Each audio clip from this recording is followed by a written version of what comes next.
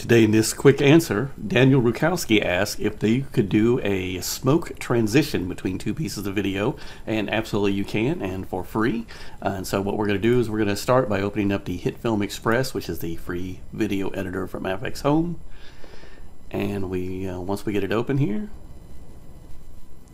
we are going to create a new project. And I'm going to do 1080p, which is 1920 by 1080 at 30 frames per second. If you're in Europe, you'll probably be using 25. And now we have our new session here ready to go. So the first thing we're going to need is a couple of videos to transition between, and also a smoke effect. And so we come over here to videos, and I've got two moon videos and our smoke video, and the exact link to this particular smoke video, which is downloadable for free, is in the description down below. So I'm going to select all of these and click open. Just going to think about them for just a second, and now we have our two video clips here that we're going to transition between, and our smoke effect over here. So let's go ahead, and I'm going to drag the first video to the timeline. And it's going to ask me that this video does not match our current timeline. So do I want to make our video that I'm making match this video? And no, I really don't.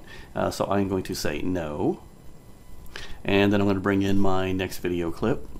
And I'm going to put it at the end of this one. You notice it snaps if you get close, which is really nice. And there we go. So if I kind of scrub through here, we got moon and then far away moon. Okay, so we're just going to do our transition between these two. Now to do that, what we're going to do is we're going to drag in our smoke over here, and we're going to put it above these two video clips. And let's kind of see how that looks. So we kind of scroll back here and press play. So we got this this moon, and then we have this smoke, which takes like a really long time.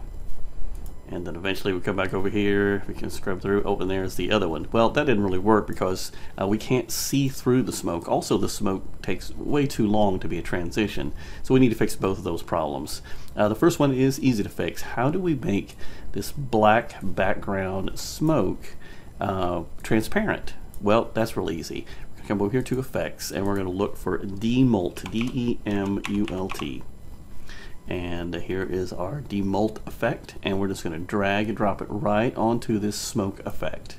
And as soon as we do, you notice that it's kind of turned transparent. And so we go, whoop, so we're getting really close here. Again, our smoke goes on way too long though for a transition.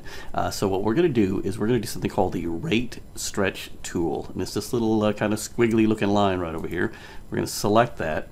And if I come over to the side of the video, I can actually hold down my left mouse button. It's going to turn that little bracket, and I can kind of squeeze this video in, and when I do, it's going to make the video play faster than it did before.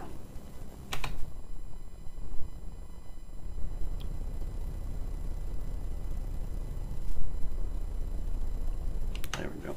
So we really didn't accomplish our transition yet, but at least we got this kind of trimmed down so it's a little more reasonable. I might even use the rate stretch tool to shorten that up even a little bit more. Try and get it, there we go, make it more like a transition. So now let's go ahead, and what I'm going to do is I'm going to come down to this little bar down here, and it has a little dot, and I'm going to drag this to the right. And what that's going to do is going to kind of zoom in on my video, because I need to kind of work in detail here, so we need to get that done. And I'm going to kind of move this clip over here, and if we kind of go through this smoke effect, notice what happens is it comes in really quickly, and then we reach a point right at the beginning that it pretty much fills up the screen, right about there actually. So what we need is we need to move this section where it pretty much fills in everything right to where these two video clips combine. So we go over here, and it's going to take this, and it's going to kind of drag it forward a little bit until we kind of get this really full smoke effect here. Maybe just a little bit farther. That may be too far. Let's back it up a little bit. It's just right at the beginning. Well, that's looking pretty good. So let's see how this looks here. So we got our zoomed in moon, and then we do our transition.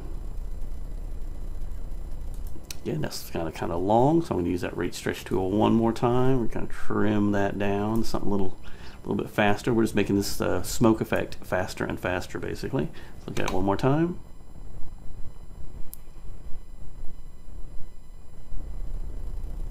Oh, not too bad. Since we moved the rate stretch tool, we have to readjust our clip because the part that has the most smoke has moved because we made this clip shorter. So that's looking about right. There we go. Now we got it, and that's our final effect. So basically we use the rate stretch tool to make this smoke effect run faster. It's kind of like a high-speed video. If this was a car chase, you see it zooming around really quick. And we positioned it with the demolt effect right above our two clips, and so that creates our transition. And now that we have it done, we can just copy this. You can right click and you can go to copy, and then I could paste it further down the timeline if we had other videos that I wanted to add and create a transition for. But that's the basics of the effect. I certainly hope you enjoyed this quick answer, and I'll talk to you guys later on with another video.